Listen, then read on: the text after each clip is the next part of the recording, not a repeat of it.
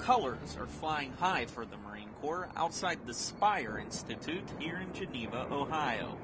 And inside, the Corps is taking care of its own. Today, the Wounded Warrior Regiment is putting on classes for these wounded Marines, covering everything from VA benefits to personal finance. It's part of the third leg of our ethos: honor, courage, and in this case, commitment. The Commandant says, as well as the rest of us, we're keeping faith with our Marines.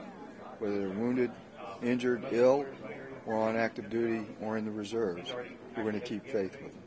Doing the Wounded Warrior events and sitting down at the VA, talking with everybody at the VA, talking with everybody here, it's actually one of the better benefits to do.